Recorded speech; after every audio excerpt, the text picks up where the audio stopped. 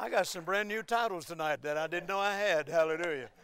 Amen. You can be seated. Thank you for coming out tonight. Am I on? Not on? Now I'm on. I was turned on. It just wasn't the mic that was turned on. Okay. Hallelujah. But once again, thank you for coming out tonight. And it's always a joy to be here with your pastors and wonderful people. We've known them for a long, long time. And I love coming to this part of California. And I love landing out there at that airport. My goodness, all those airplanes. Has anybody been to your airport out there? It's like a graveyard of airplanes from all over the world. There is no lack of money in this world.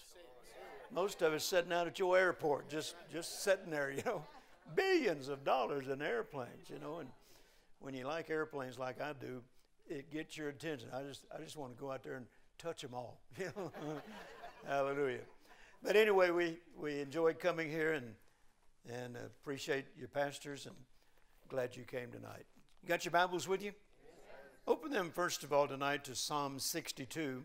And as Eric said, back in October of 2023, as I was seeking the Lord as to what would be my theme throughout 2024, he said this, and you might want to make a note of this.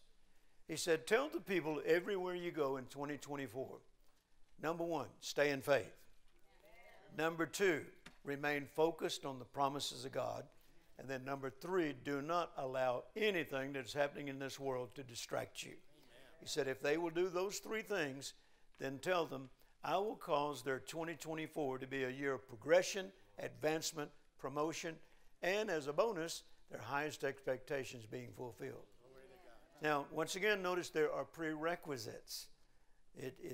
Somebody asked me, said, well, is everybody in the body of Christ going to experience progression? No. God wants everyone to, but not everyone will be obedient.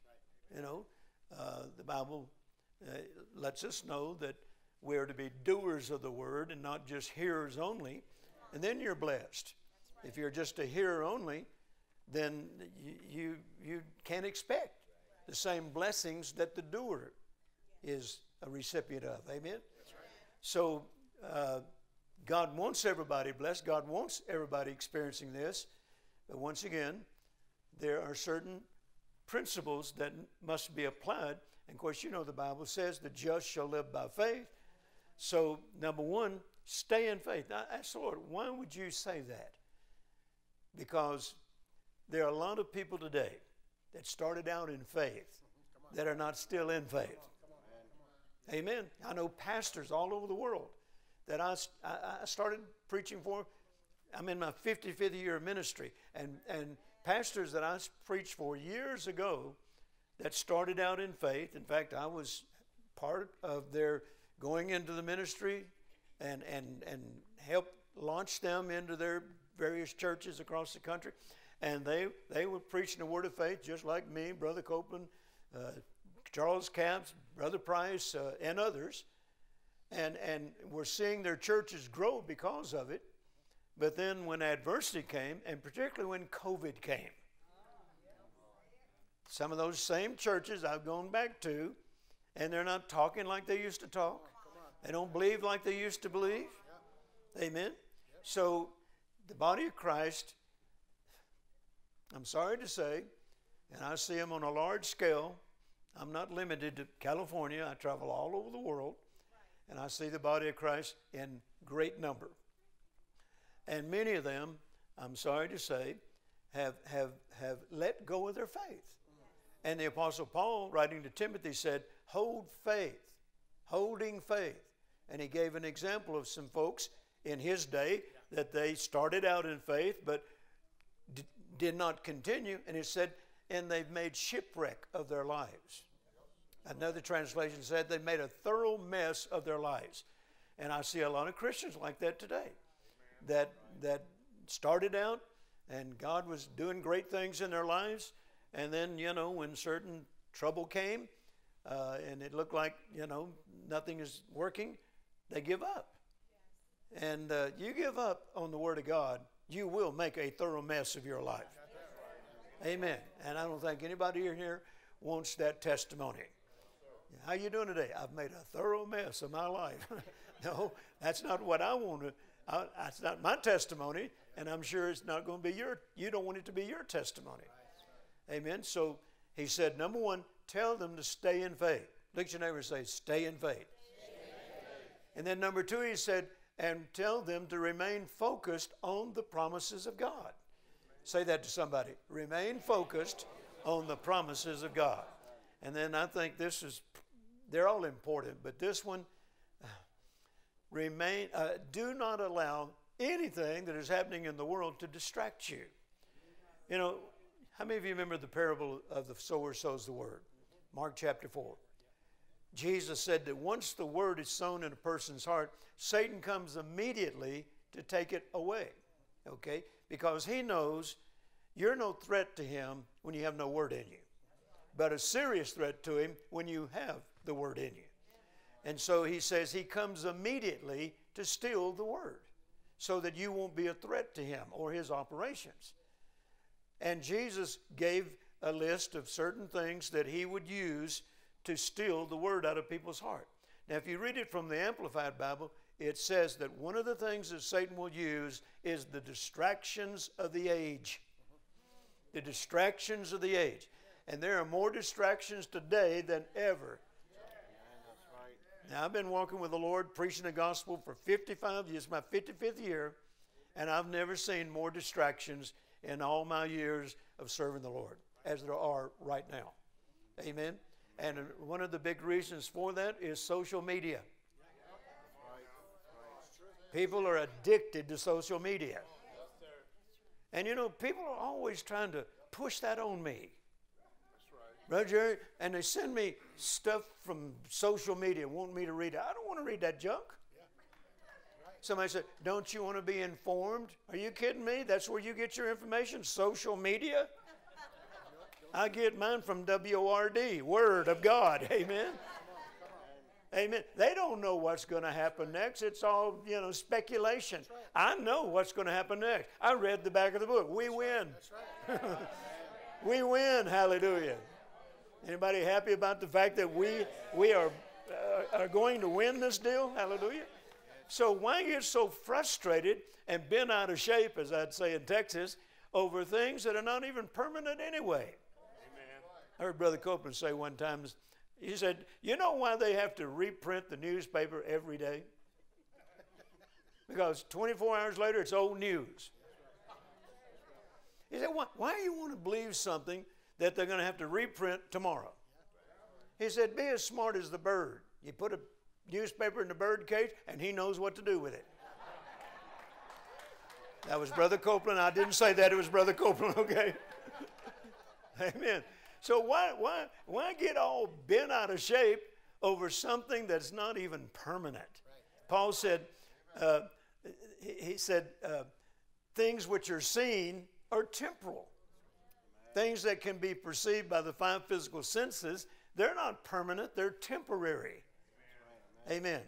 And yet the body of Christ, it's sad to see it, have begun to allow the distractions of the age to steal the word, steal their hope, steal their expectations. Amen. So he said, tell them, if they'll stay in faith, remain focused on the promises of God. And by the way, you do know the promises of God are yea and amen. Amen. Yea means affirmative, and amen means so be it. You can't get any more positive than affirmative and so be it. So that's why it's important to remain focused on the promises. Hallelujah. And then once again, don't allow anything that is happening in the world to distract you. And if you do those things, the Lord said to me, tell them, I'll cause their 2024 to become a year of progression, advancement, promotion, and their highest expectations being fulfilled. Now, every year, and you've heard me say this when I've heard in the past, when I go before the Lord to ask Him, what is the word that you would have me, the prophetic word that you would have me to emphasize and focus on throughout the year, wherever I might go. And every year He's given me a word since 1991 when Brother Copeland prophesied over me that there was a new direction coming to my ministry, and it included the office of the seer, which is part of the prophetic ministry, and said God's going to show you things to come and then hold you responsible for sharing them with the body of Christ wherever he might send you. And then later, Brother Hagin prophesied that over me. Later, Brother Oral Roberts prophesied it over me. And then later, all in the same year, within months of each other, T.L. and Daisy Osborne prophesied that over me. These were my 4 mentors. And so since that time, I've set aside the first couple of weeks in October just to seek the Lord, ask and see what he might say to me and see what he might show me. And then once he does, I say to him, now, Lord, if you don't mind, I would appreciate it if you would confirm this in my life and ministry now, so that when I take it to the rest of the world, it will add validity to the message. And every year he's done that. He's been faithful to it. I've already experienced progression. And we're just into April. I've already experienced some promotion. I've already experienced some advancement. And I have already seen some of my highest expectations fulfilled. Amen. And not only that, I'm getting testimonies from people all over the world who've heard me preach it, and they're experiencing it. And God's no respecter of persons, so look at somebody and say, I might be next. Hallelujah. Hallelujah. Anybody interested in progressing? Advancing? Promotion? The Bible says promotion comes from God. Hallelujah. Amen. And then, of course, having your highest expectations fulfilled. Now, obviously, every time I preach this, I get new insight, new revelation, and I can't cover everything I've learned about this subject since October 2023. So I just have to, in one service, I just have to listen to the Lord to ask, what specific area of this do you want me to emphasize tonight? And tonight, and this afternoon, we arrived here, and I had some time to prepare for the service. I sensed the leading of the Lord to emphasize the expectation part of it, the highest expectations being fulfilled. Anybody have any high expectations? Anybody expecting some big things? Amen. Are there any big dreamers in the house? You know, I've been so privileged in my life. I mean, you talk about the favor of God. I've been so privileged in my life to be associated with and to become very close friends with and preach with these 4 men I mentioned. And each one of them had a major part in my life as a mentor. And Kenneth Copeland, most of you know, I've preached with Brother Copeland 54 out of my 55 years. And that's almost unheard of today. 2 preachers still together, no competitive, no jealousy, you know. I mean, we're still together, still a team, even though we're 2 separate ministries. But he imparted so much into me in my early days. Now, he went full-time into ministry in 67. He came to my hometown of Shreveport, Louisiana in 69. So he was 2 years ahead of me. Is when I surrendered my life in 69. Then I moved to Fort Worth and went to work with him, and traveling with him, that was my Bible school. And I told Brother Hagin one time, if you'd have had Rhema when I got saved in 69, I'd have been one of your first students, you know.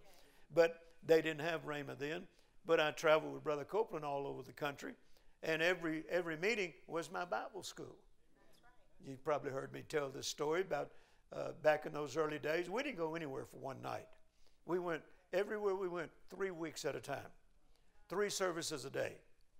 And Brother Copeland, you know, I'd set up the auditoriums and I'd set up the sound system and I'd open the service in prayer and I might make some announcement or something. And then I would turn it to Brother Copeland and he might sing a song first or he might share something. And he when he's ready to preach, now I'm sitting on the platform with a little Radio Shack amplifier and recorder. And I'm supposed to record all the message. Now, I remember reel-to-reel tapes. So I'm recording on a reel-to-reel tape. I'm sitting there waiting for my cue. And when Brother Copeland was ready to preach, he'd turn like this. Turn me on, Jerry. And I'd turn the recorder on, make sure I'm getting good recording. And then I put the headset down, and then I'm a student. And I'm in those services, 3 services a day for 3 weeks. That's 21 services or more, you know. And, well, a week was 21 services, and 2 more weeks added to it, you know. So I heard these things every day. And every day I heard this: turn me on, Jerry, turn me on, Jerry, turn me on, Jerry. 3 times a day, 3 weeks, turn me on, Jerry. I'd just like to announce, if it hadn't been for Jerry Savelle, Kenneth Copeland would have never got turned on. Amen. So I heard these messages, and they were life-changing. And of course, my wife, Carolyn, is back home raising our 2 little girls. And she didn't get to travel with me, so I would come home, and I'd try to preach everything I learned on that trip to her, so that we would grow in faith together. You know, faith comes by hearing, hearing by the Word of God. And so I would share. I took notes all the time on every sermon, and then I'd preach them to her as best I could, trying to preach it like Brother Copeland, you know, and so that our faith would grow together. And then, of course, I learned about Kenneth Hagin's ministry through Brother Copeland. And I'd hear him talk about Kenneth Hagin often, and how much he'd learned from Kenneth Hagin in those early days. And then finally I was able to go to a Kenneth Hagin meeting and find out, you know, why Brother Copeland was so impressed by his ministry. And of course I was as well. And then later became close friends with Brother Hagin, preached with him all over the country. And he's in my home, I'm in his home, and what a great relationship that was. I learned tons from Brother Hagin. And of course, as Eric said, I heard the call to preach in 1957 in my grandmother's home in Oklahoma City, when somebody turned her old black and white Philco television set on, and the first image that came on was Oral Roberts preaching under the big tent, which became his most famous tent sermon, called The Fourth Man. And I'd never heard of Oral Roberts. And I'm captivated. I'm standing in front of that television, captivated by his message. And I heard, and I didn't know it was God at the time. I thought it was one of my cousins standing next to me. But I heard, and it wasn't audible, but it was so loud I thought it was audible. And I heard, someday you'll preach like that. Someday you'll pray for people like that. And I turned to see what my cousin Joe said, and he was gone. I turned to see what my cousin Donnie said, and he was gone. I was standing there by myself. And I thought, who said that? And then I realized it was God. Well, that's not what I wanted to do. I never even thought of preaching. I was going to follow in the footsteps of my father. He represented everything I wanted to be. My dad raced automobiles all my young life. My dad did paint and body work. My dad restored classic cars, built hot rods and race cars. And he started teaching me all that when I was 9 years old. And that's all I ever wanted to do. So I thought, God's fouling up my plans. So I thought, I'm never telling anybody about this experience. And I thought, as a little 10-year-old boy, if I never tell anybody, then I won't have to do it. And God will realize he made a mistake, and he'll go find somebody who really wants to do that. And I never told a soul. All those years, my mom and dad never knew. And then, of course, Carol and I married later, and she was a Pentecostal girl. And I never even heard the word Pentecostal. I didn't know what a Pentecostal was until I married her, and I learned what a Pentecostal was. Like they drove me nuts. Praying for me all the time, preaching to me all the time. My dad and I would haul race cars all over the southern part of the United States. And I'd get home in the wee hours of the morning. And the last thing I wanted to do was hear a sermon. I just wanted to go to bed. Had to get up the next morning, go to work, And I'd lay there, and I was so worn out. And this hand come over on my chest. And she started praying in that language. I hated it because I didn't know what she was saying. And I'd take her hand and put it back on her side of the bed. Then in a little while, that hand would come back over. She'd start praying in English. I guess she got the interpretation. I don't know. And it was always the same thing. Lord, don't let him have any more fun until he surrenders his life to you. I'd take her hand and put it back over there and say, Carolyn, I'm having fun. No, you're not. You just think you are. You'll never have real fun until you get saved. And I didn't like that. I didn't want somebody preaching to me all the time. Then her mother jumped in. Oh, dear God. I had 2 of them gang up on me. You ever had 2 Pentecostal women gang up on you? Have you noticed when the NASCAR races come on, you don't hear them introducing, and Jerry Savelle coming around turn 3. Or I wanted to race the Indy car. You never hear in the Indy 500, and Jerry Savelle is taking the lead. No, you know why? 2 Pentecostal women ganged up on me. And here I be today, praise God.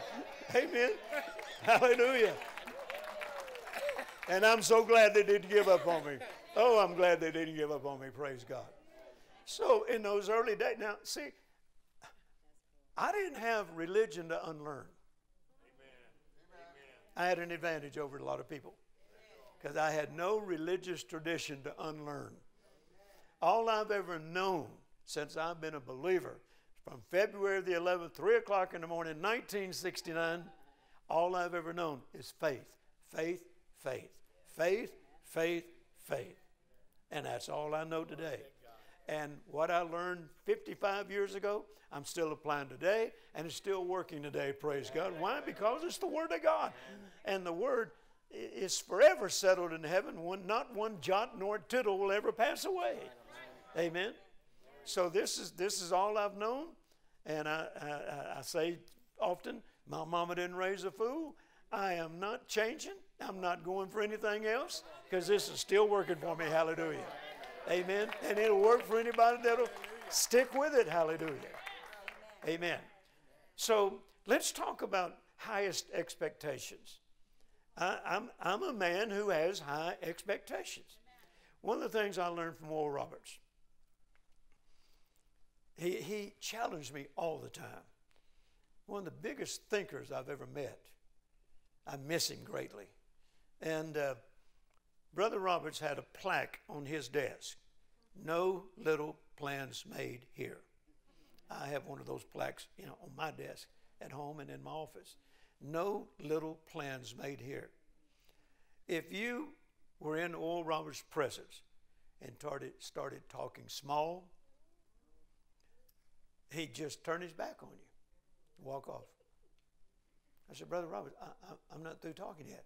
He said, I'm through listening until you start talking big dreams and start thinking bigger.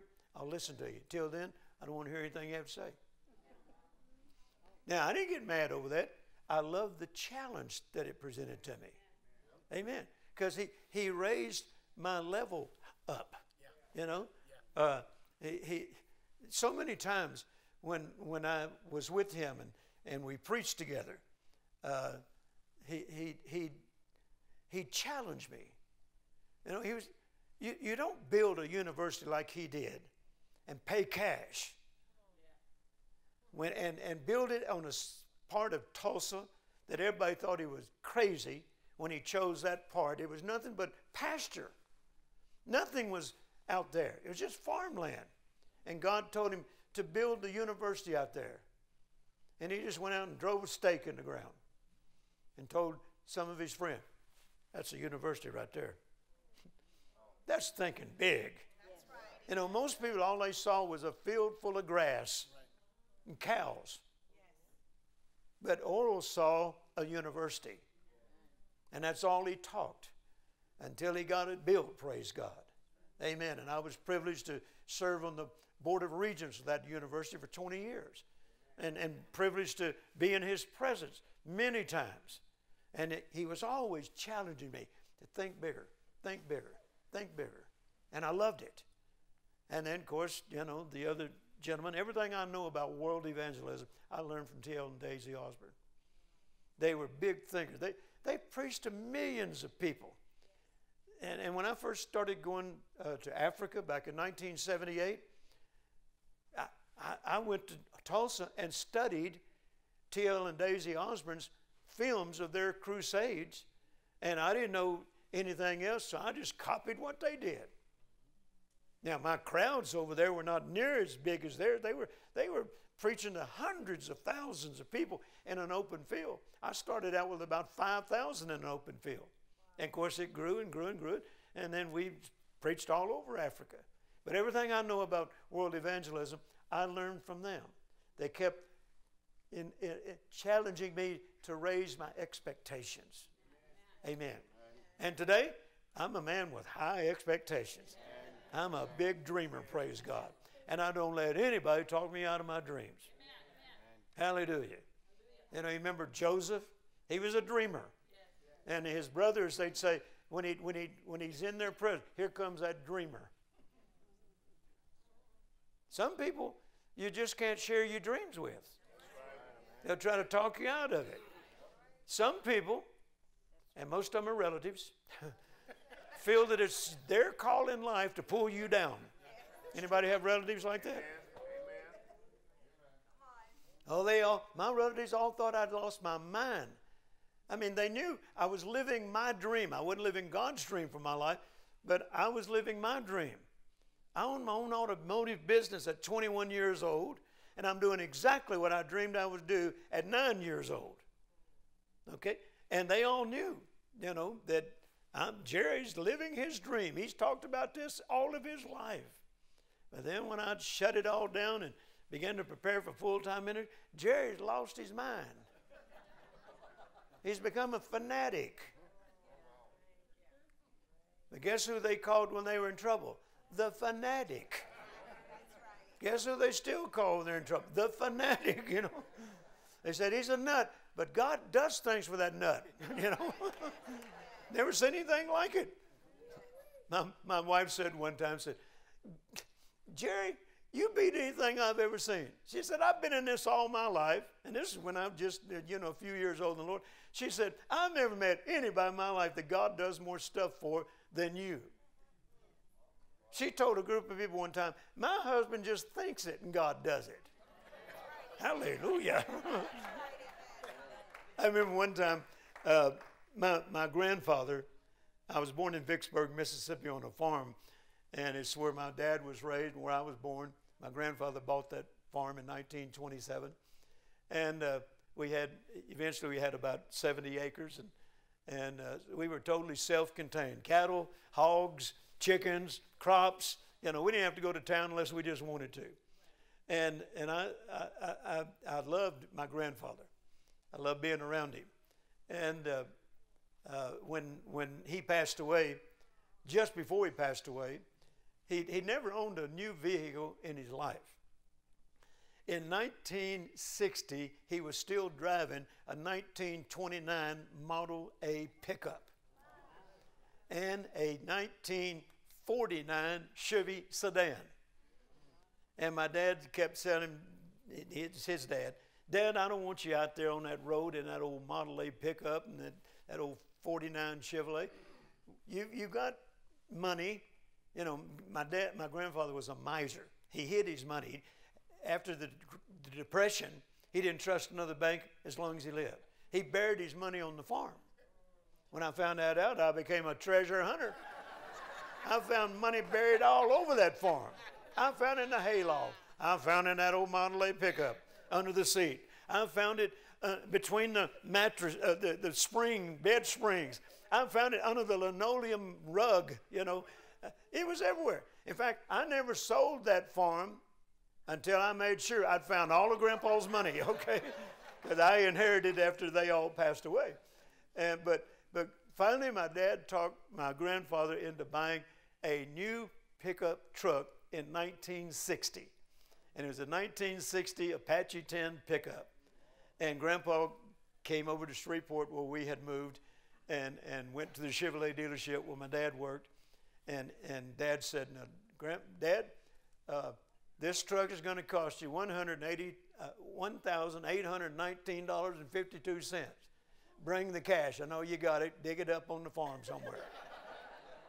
And so Grandpa come over there with a pocket full of cash and bought that truck. And I was 14 years old. I didn't even have a driver's license yet. And he was so afraid he was going to scratch it up, he had me drive it back to Mississippi 180 miles. And I could hardly see over the dash. And it's standard ship. And I'd have to look for the clutch and make sure I didn't run off the road, you know. And I drove that truck all the way to Vicksburg, Mississippi. He put it in the barn and wouldn't drive it because he's afraid he's going to scratch it up. Now, when he died in 1964, I eventually inherited that truck, and I'm so glad he wouldn't put any miles on it because it's like a brand new truck today. and it's only got 60,000 miles on it now. Oh my goodness. Amen. So if my dad had not moved us out of Mississippi, and particularly off of that farm where my grandfather was, because I love my grandfather, I love being around him, I would have grown up thinking like him. I would have been poverty-minded. But God had plans, and we didn't know this. My dad would have never moved from Mississippi. My dad thought Jesus was going to set up his throne when he comes back in Vicksburg, Mississippi. And it took a friend of his that he grew up with who was a mechanic, and he moved to Shreveport, and he went to work at the Ford dealership, and he called my dad and said, "JW, you can make more money in Shreveport than you can in Vicksburg." He said, "Come on over. I've already talked to them. They need a body man, and they got a position open for him." And that's how we wound up in Louisiana. Got me off of that farm away from my grandfather. Now I'd go over there and spend my summers with him, until he passed away. But if I'd have stayed there with my grandfather, it would have taken a whole lot longer for God to change my mindsets, okay? And my grandmother, she was so funny. Now, Grandpa, he went to the Calvary Baptist Church. It was about 5 miles from the farm. But Grandma didn't like going there. And there was a black church on our road. Now, we lived on a dirt road, and eventually we got uptown and got gravel. And I could walk to the black church. And Grandma would say, first church I ever went to in my life was a black church. And Grandpa wanted to take me to Calvary Baptist. And Grandma said, "Don't go." Said, "They're dead there. The black church is more lively, son. Go with me." First church I ever went to in my life was a black church down the road, because they were more lively. That's what Grandma said. And so anyway, when Dad moved us to Shreveport, I didn't know, Dad didn't know, that God was aligning us, trying to get me in position to be where I am today. Well, I wound up eventually moving on the street that my future wife lived on. She lived down the street. Carol and I grew up on the same street. We'd known each other since grade school. Now, I never dated her when we got older. But I come home from college after I'd been in college for a couple of years. I come home one weekend and I saw her. I said, "Is that the little girl that lived down the street?" She's changed. Hallelujah, looking good. And so we had our first date, and then 6 months later, we're talking getting married. And she told me the night before our wedding, she said, "Now, Jerry, the day your parents moved you on Millard Street, you remember you came on your bicycle after they unloaded your parents' furniture. You come down the road on your bicycle checking out the new neighborhood, and me and my sister were playing out in the front yard, and you waved at us." Of course, I didn't know who they were. And I went down the end of the road just checking out the new neighborhood, and I turned back and came back, and they weren't out in the yard anymore. And I didn't know this. She never told me until the night before our wedding. She said, "That morning when you rode by there, I went in the house, I told my mother, I just saw the boy I'm going to marry, and we're going to preach the gospel, and he's going to be saved, filled with the Holy Ghost, preach the gospel, and go to Africa." I said, "If you'd have told me that when we were growing up, I'd have never spoke to you again." She didn't know anything about me hearing the call of Oral Roberts, and it was the same year that we moved on that street. Okay? And so, God, the Bible says the steps of a good man are ordered by the Lord. But Dad didn't know that God was ordering these steps. He just thought, a friend said you could make a little more money over here because Vicksburg had become economically depressed, and he made a little more money. That's what got us to Shreveport. That's what got us to Millard Street.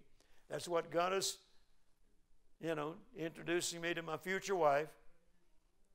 And she laid in on me like white on rice, they say, and trying to get me excited about the things of God.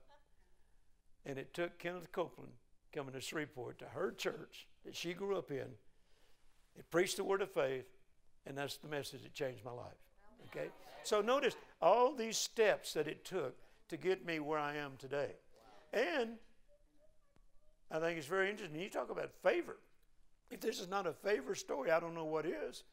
Notice it took Kenneth Copeland to come to Shreveport to preach the Word of God like I'd never heard before. And the moment I heard it, I knew it was truth. And I did not back away. I surrendered my life that 3 o'clock that morning. And then God brought Kenneth Hagin into my life, Oral Roberts into my life, the Osborns into my life. Why? Because he wanted to surround me with big thinkers. He wanted to surround me with people that wouldn't quit. He wanted to surround me with people when they set a goal, they didn't give up until it was accomplished. Amen. And that's the story of my life. I can't help but think big because I was trained by big thinkers. I can't help but believe God for the impossible because I was trained with people who believe God for the impossible. Amen. Amen. So my expectations are high. There's some things I'm expecting this year that I believe some of them I'm that close to the manifestation of them. And God is no respecter of persons. If He wants it happening to me, He wants it happening to you. However, it won't happen unless you stay in faith, remain focused on the promises, don't allow anything in the world to distract you. Then you qualify, hallelujah, for progression, advancement, promotion, and your highest expectations being fulfilled. Now, I've given you plenty of time to find Psalm 62. Have you found it yet? Yes. Okay. Now, let's look, first of all, in verse 1, Psalm 62. And notice it says, "Truly my soul waiteth upon God. From Him cometh my salvation." Now, most of you know that the word salvation is an all-inclusive word. It includes not only being saved from sin, but it also includes deliverance. It includes preservation.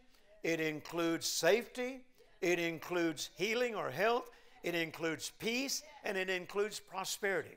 So when you see the word salvation, think all those things because that's a part of salvation. It includes all these things. One commentary made this statement about salvation, and particularly Psalm 62:1. It sums up, the word salvation, sums up all the blessings bestowed by God on men through Christ's obedience to go to the cross in order to obtain their redemption. So it sums up all the blessings. Salvation. It includes all the blessings that God intends for you to enjoy in your life. Hallelujah. Aren't you glad you're saved? Hallelujah. You are a candidate for all the blessings through salvation that God wants to bestow on every human being. Praise God. Now, the Message translation says, everything I need comes from Him. Everything I need comes from Him. Verse 5 and 6 says this, "My soul, wait thou only upon God, for my expectation is from Him." Now, when your expectations come from God, then you can rest assured He will cause them to come to pass if you won't give up. Now, I don't just, dream up stuff and hope God will bless it. No, I get my expectations from Him, either through personal fellowship with Him or from His Word. The Bible says, in the beginning was God, in the beginning was His Word. So He's never going to say anything that's contrary to His Word. So every expectation I have in my life, I either got it from my intimate fellowship with Him one-on-one or through something I found in the Word of God, a promise, and it created expectation. So I can say my expectations are from God. How many of you can say your expectations are from God? Now, if they're not from God, He's under no obligation to bring them to pass. That's good. Didn't get a whole lot of response. Maybe my mic went off. If your expectations didn't come from God, He's under no obligation to bring them to pass. You know, back in those early days when, you know, when I first started, there was no such term as Word of Faith Church. That didn't exist yet. And back in those early days, we didn't preach in churches because most churches didn't want to hear a word we had to say because we didn't preach religious tradition. So we had to go to a neutral place, auditoriums, and people, back in the early days, they'd stay away in crowds, and then eventually, you know, people would get to talking about, you know, the message and so forth, and it began to build. I remember when we first did the first Believers Convention in Anaheim.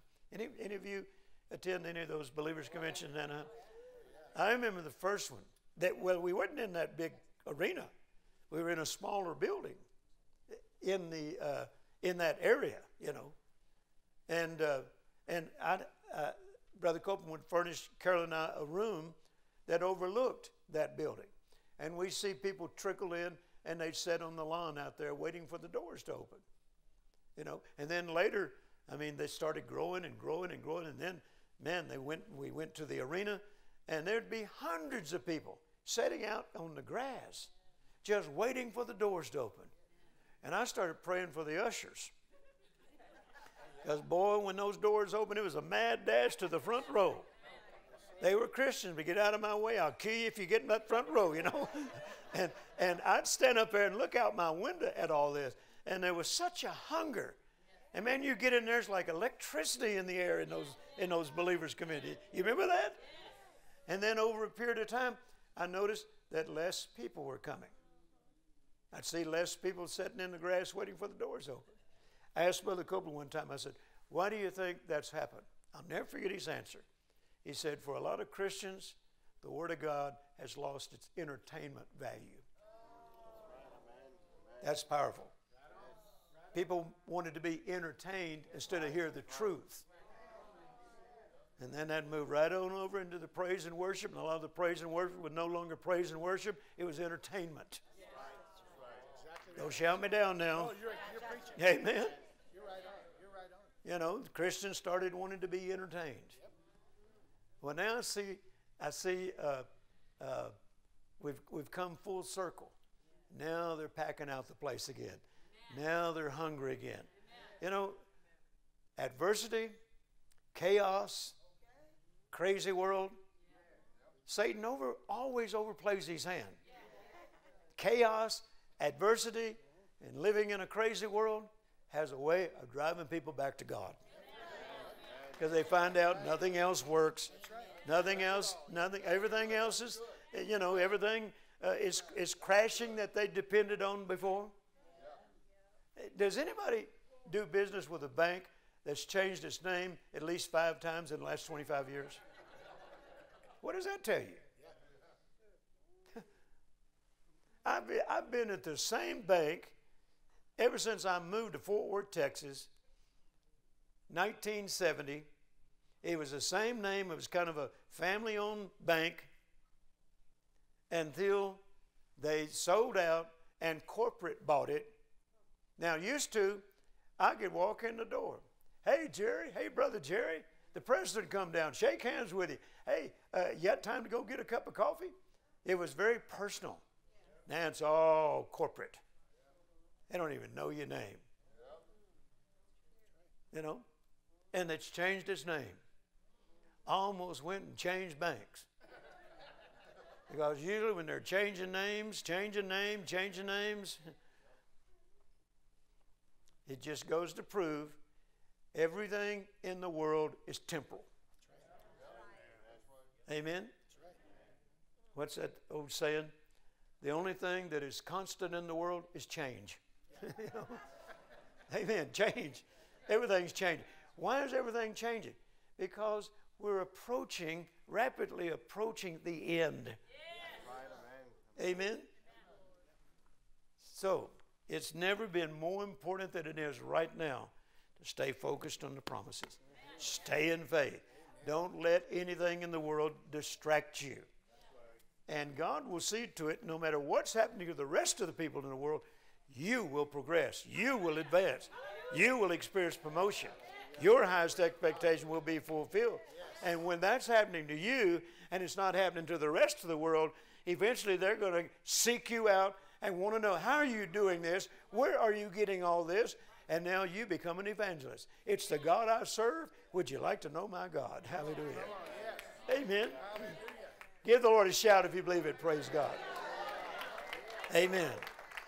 So notice here, my soul, wait thou only upon God, for my expectation is from him.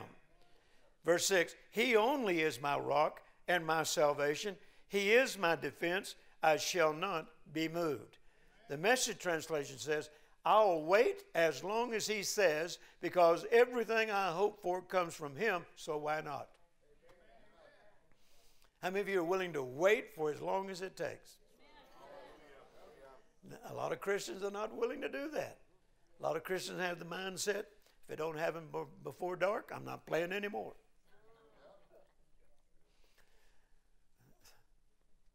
There's a lot of quitters in the body of Christ.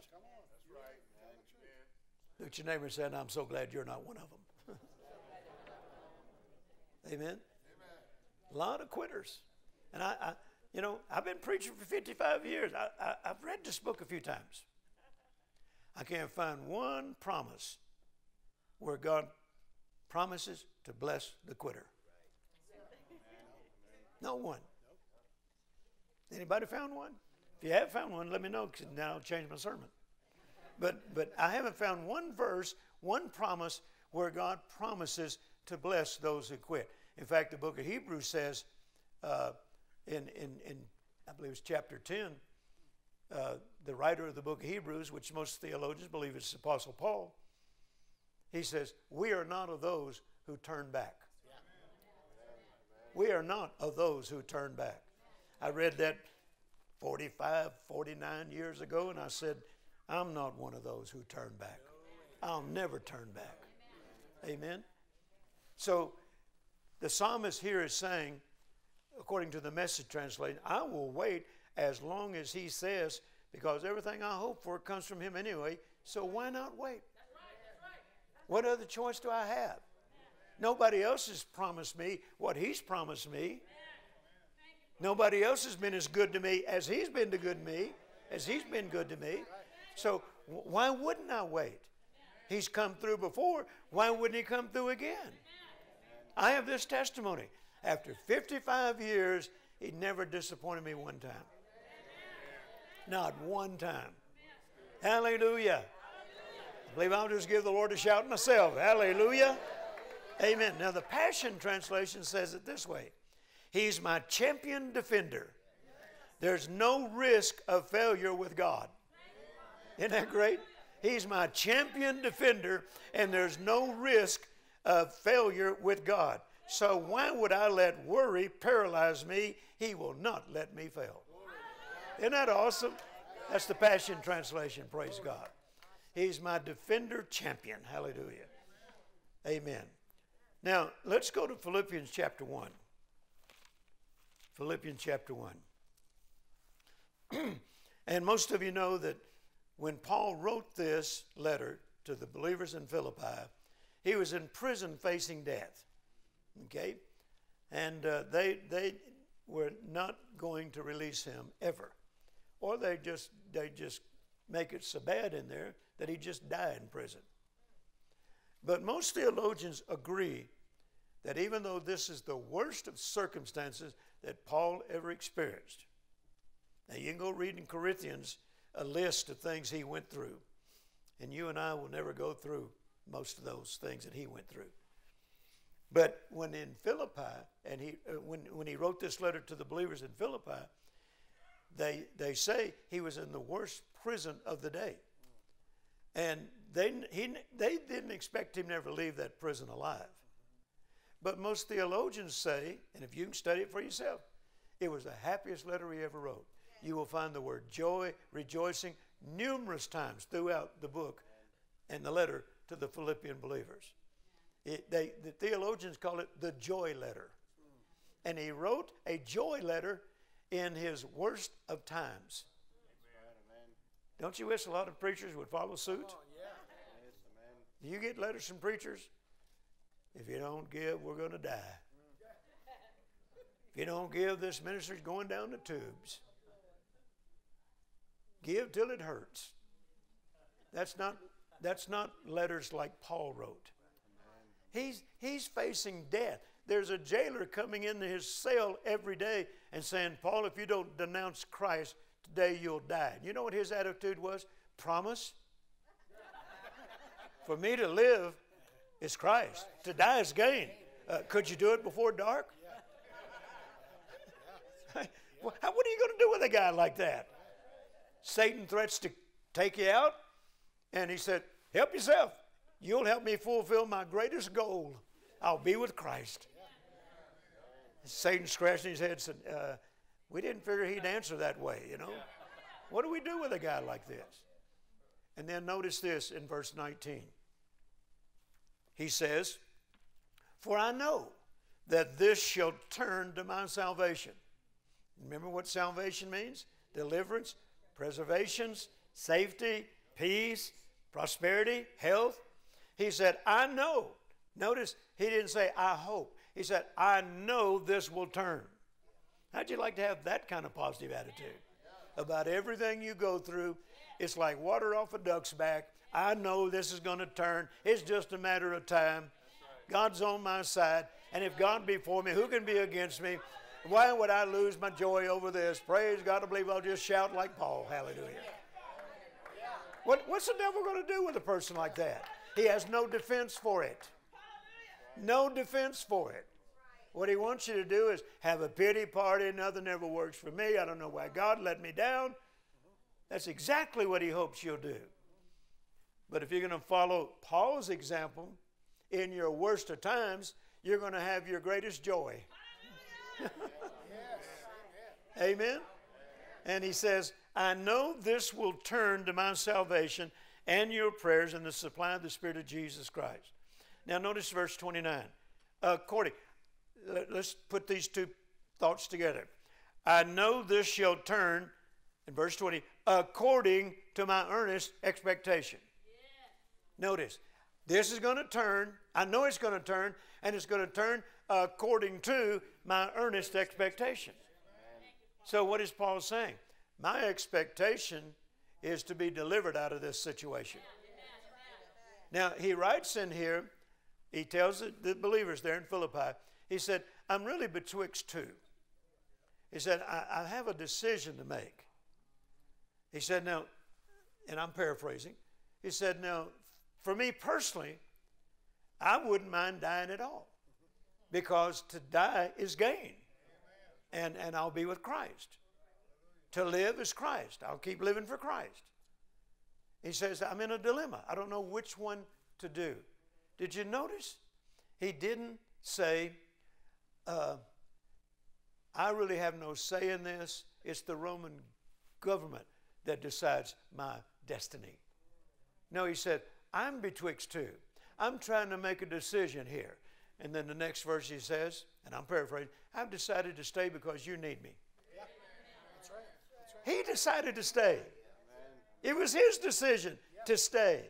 And he said, I'm going to stay because you need me, and I want to teach you the joy of believing. Isn't that amazing? The joy of believing. How many of you have joy in believing? A lot of Christians don't. You know, you can hear it in their voice, in their testimony. Brother Hagin used to say, you can locate someone where they are spiritually in about 5 minutes. Just listen to what comes out of their mouth. You know, I'd spend a lifetime with them. Amen. You know, and this used to be a phrase I would hear in my early days when I started going to that Pentecostal church with Carolyn after I came to the Lord. And I knew they loved God. These people they loved God with all their heart. But they didn't have a lot of word in them. And they had a lot of religious tradition. But there was no question they loved God. And they love the move of the Spirit, you know. But as far as having, you know, a depth of revelation knowledge, and I'd hear them say things like, Jerry, you need to turn your life over to the Lord. And said, be like me. So I'd watch their life. I don't want to be like them. That's the last thing I want to be, is like them. And then I you know, I'm the kind of person where I'm inquisitive. And when my dad was teaching me body work, the first thing he did was set me down on a stool and said, just watch me, son. Well, you can learn a lot by observation. But I want to know, why did you do it that way, Dad? Why did you use that tool? Why did you use that hammer? I want to know the ins and outs, okay? And so people would say, Jerry, why don't you just quit fighting God? Just give your life to the Lord. Be like us. And so I'd watch him for a while, and then finally I'd ask him, well, why would I want to be like you? And you know, they'd hesitate for a while and say, well, I'm saved. I said, well, I believe you're saved, but I don't want the kind of life you're living, because you're never sure of anything. Well, what do you mean by that? Well, you stand up in church and supposed to give a testimony, and I thought it's supposed to be for God, but most time it's for the devil.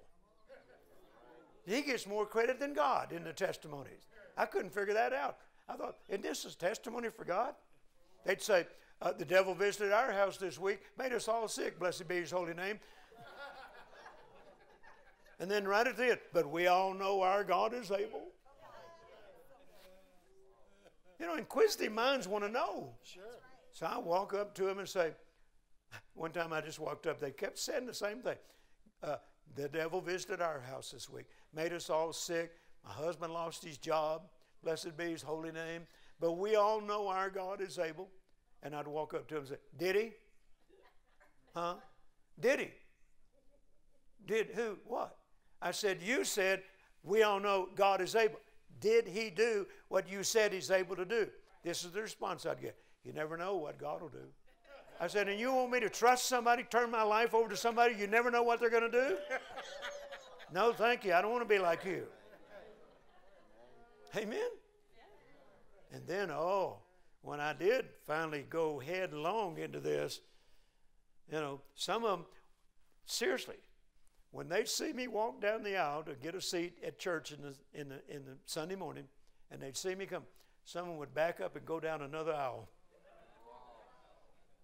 Because what they want me to do, they didn't want me to rock the boat, don't ask any questions, just do what we tell you and be like us. I don't want to be like you. I don't see any victory in your life.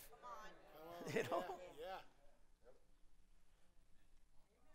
They knew the questions were coming if they came down the same aisle I came down. We never know what God's going to do. You will know what God's going to do if you read the book. Amen? That's a revelation of the will of God. I know what God will do. He's going to do exactly what he said he's going to do. It's in the book. Amen?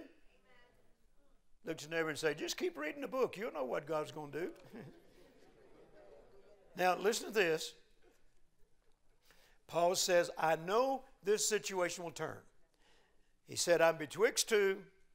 I'm endeavoring to make a decision here. And while he's writing the letter, he answered his own dilemma. I've decided to stay because you need me, and I want to teach you the joy of believing. It's a joy to believe God. Hallelujah. Amen. I call my life adventures in faith, not tragedies in faith. I don't cry when I talk about faith. I live by faith. Can you help me? I actually had this happen to me in a little church in Arkansas, in the boondocks, little wood frame church, and I talked about living by faith. And on the way out, two ladies were in the hall, and one of them said, "Did you hear that young feller?" You know, this is Arkansas. Young feller, not F-E-L-L-O-W, F-E-L-L-E-R, feller. You know, did you hear that young feller? Nobody to trust but God. tapped her on the shoulder. I said, lady, don't feel sorry for me. Feel sorry for the person that don't know how to trust God. Amen. Don't feel sorry for me. I'm having a time of my life. Amen. I remember when I surrendered my life to the Lord, I had two cousins that just thought I'd lost my mind.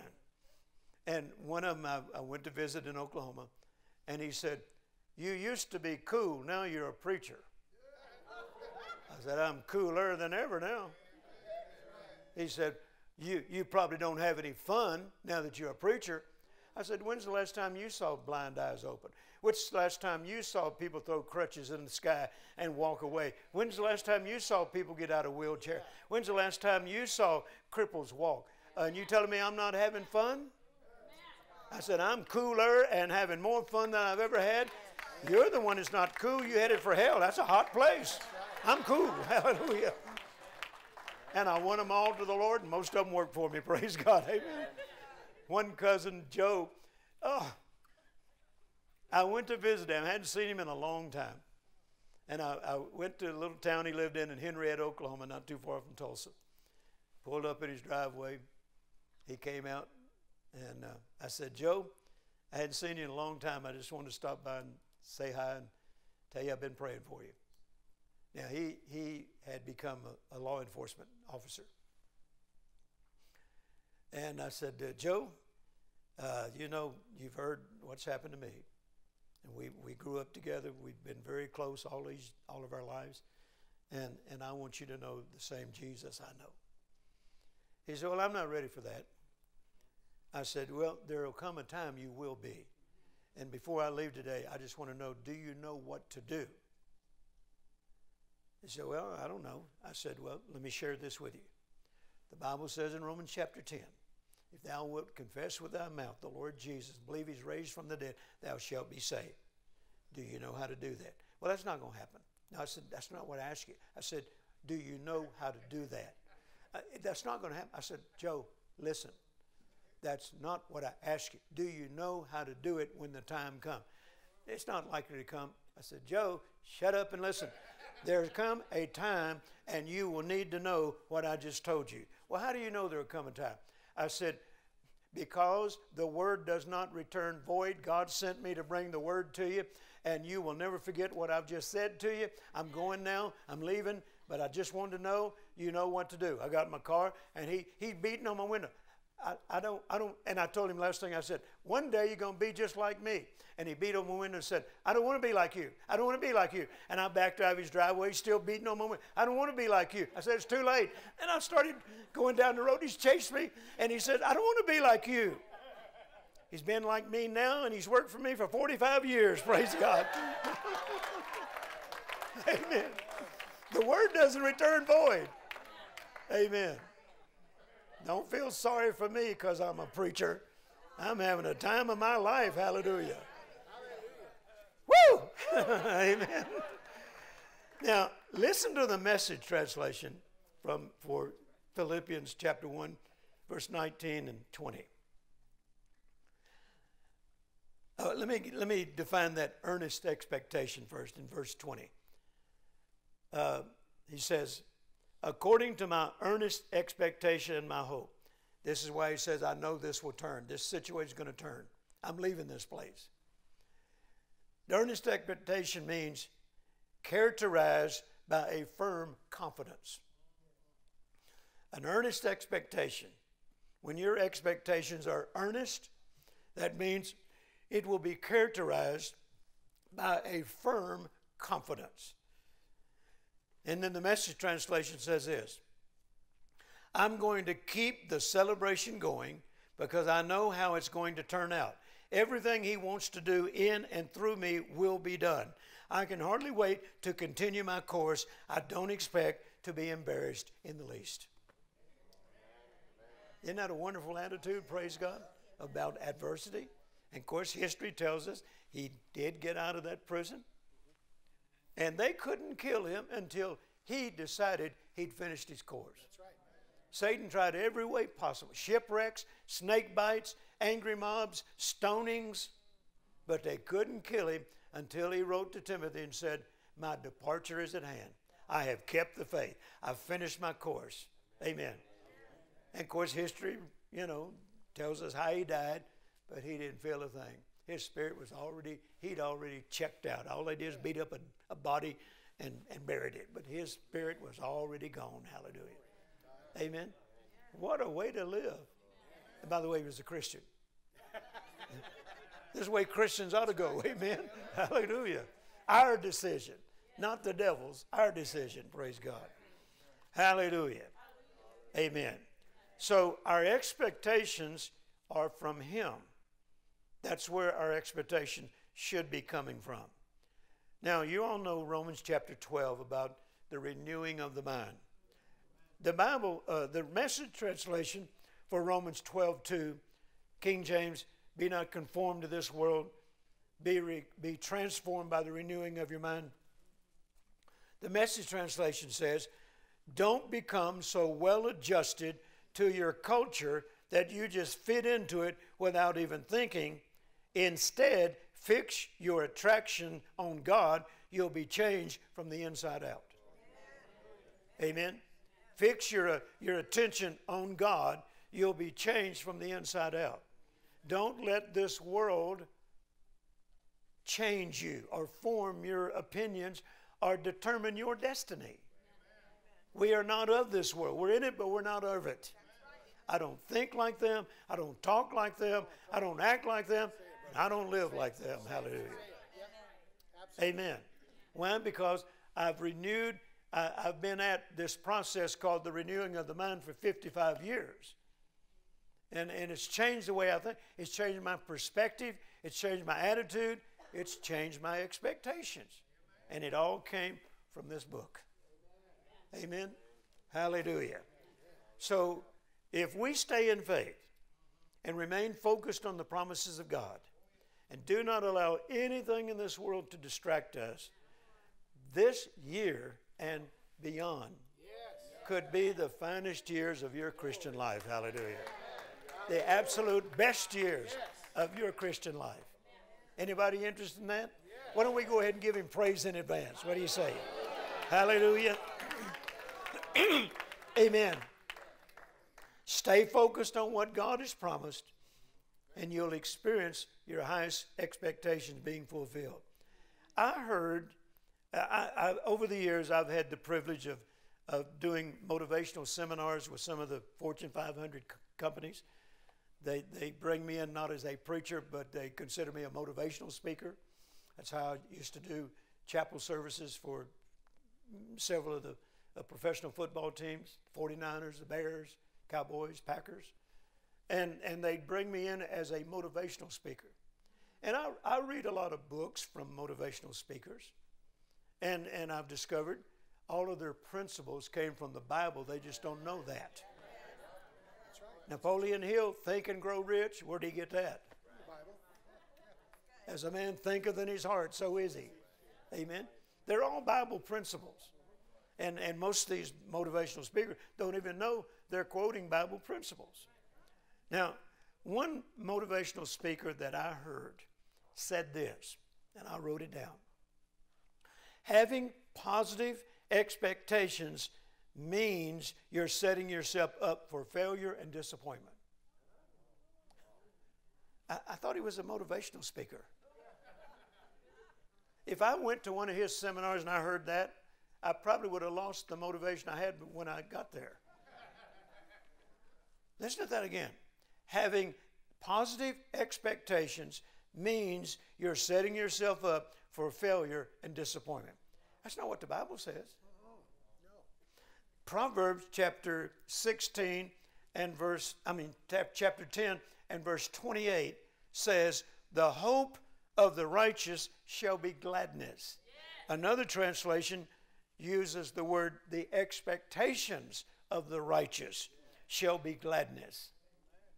So the Bible doesn't say that if you have positive expectations, you're setting yourself up for failure. The Bible says if you have positive expectations, you're setting yourself up for gladness. And how does gladness come? The fulfillment of what you're expecting. I mean, have you been believing God for certain things for some time and then suddenly it comes to pass and you're going to tell me it didn't bring joy? It didn't bring gladness? You didn't tell somebody about it? The expectations of the righteous bring gladness. Why? Why? Because the Bible says also in the book of Proverbs, thy expectations shall not be cut off. Another translation, the Message translation says, your expectation, if you have expectations, you will not walk away empty-handed. Hallelujah. And another translation says, you won't end up with an armload of nothing. I like that. Amen. If you have expectations that you got from Him and from His Word, then you're not going to walk away with an armload of nothing. Amen. Hallelujah. Somebody give the Lord a good shout. Praise God. Now listen to this. Proverbs 11:23. The desire of the righteous is only good. The desire. Desire can also be translated as expectation. The word desire, one definition is that which is earnestly longed for.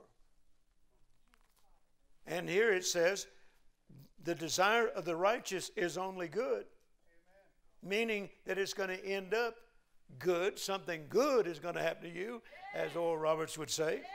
Amen. That which you earnestly desire will end in good. Amen. I remember years ago, Carol and I were flying to West Virginia to do a meeting. And my plane was in the shop, and so we flew commercial airlines. And we're sitting there, and I had just got my grandfather's truck. It didn't need a lot of restoration, but I wanted it to look absolutely exactly the way it did when it came out of the factory in 1960. So there's a few things I wanted to do to it, and I got them done. And I just got it back, and I had taken pictures of it. And Carolyn hadn't seen it yet, and I was showing her pictures of it, and she said, I'm so glad you got your grandfather's truck. I know how much it means to you. I said, you know, Carolyn, after he got that truck, he didn't drive it very much, but he managed to get a 1953 Chevrolet Bel Air, two-door hardtop, 53 Chevrolet Bel Air. I said, now I have my grandfather's rifles, I have my grandfather's shotguns, I have my grandfather's truck. I said, all I need is a 53 Chevy Bel Air two-door hardtop. Brown bottom and beige top. Now, if she was here, she could tell you, I'm not making this up. We got to that church in Virginia, West Virginia. I preached that night. The pastor said, we have a dinner prepared for you, and if you don't mind, I'm going to have my staff join us. They all want to just be around you and ask you questions if it's okay. I said, sure. So he's got about 25 people in this room there at the church, and the associate pastor and his wife are sitting across from Carolyn and I. And Pastor and I are talking, and in a little while, the associate pastor said, Brother Jerry, could I ask you something? I said, sure. He said, I have a 53 Chevrolet Bel Air two-door hardtop, brown and beige. Would you like to have it? I looked at Carolyn. She looked at me. That's when she told the pastor, my husband just thinks it, and God does it. And I wound up with exactly the same car, not the same car, but same color. Everything about it was identical to the one my grandfather had. Now, those are not coincidences. If they are, they happen to me all the time. That's favor. That's the expectations of the righteous turned into good things. Hallelujah. Don't let anybody rob you of your expectation. Don't let anybody talk you out of your dreams. Amen? Because we have entered into a time where I believe more dreams of the body of Christ are going to be fulfilled. More expectations in the body of Christ are going to be fulfilled. Amen. Why? Because God is going to use it as an evangelistic tool. We don't have much time left to win a dying world. And God's going to use all of this, our dreams coming to pass, our expectations being fulfilled, and people recognizing it. Just like in Psalm 122? And it says, even the heathen said, the Lord has been good to them. Even the heathen were noticing the goodness of God in the lives of His people. And they came and said, God has been good to them. Amen. That's what God wants done in our day, because we don't have much time left, and there's still a lot of people who need Christ in their life. And God's going to use your life as an evangelistic tool to draw them in. Hallelujah. Can you say amen? Yes. Come on, give the Lord your best shout tonight. Glory to God. Is that your best shout? Give the Lord your best shout. Amen. I'll close it with this. This same motivational speaker said this. I take notes. And if I don't have something to write it on when I hear it, I say this. Lord, I have the mind of Christ. I'll remember everything that was important, and I'll write it down when I get home. So this same motivational speaker who told people, don't get your hopes up too high, it'll end in disappointment. I don't know where he even has got the title motivational speaker. He said, by not setting expectations for yourself, but just going with the flow, then you'll take a better approach to life. Can you believe anybody invited this man to say anything? I would have got up and walked out. Listen to this. By not setting expectations for yourself, but just going with the flow, then you'll take a better approach to life. That's not what the Bible teaches. The Bible told us, don't go with the flow. Don't allow the world's culture to have an effect on you. I wrote in my notes, I will never go to this motivational speaker seminar. Amen. And I hope you never go to him either. I'm not going to give you his name, because you might look him up and decide to go. He'll talk you out of everything you believe. Amen. Amen. Motivational speaker. Dear Lord. Sound like to me is a dream destroyer. Don't allow the world to rob you of your expectations. Stay with what God says you can expect, and He will not disappoint you. Amen. Push beyond your previous boundaries. Push beyond your previous limitations. Hold on to your belief. I'm just reading out of my notes here in closing.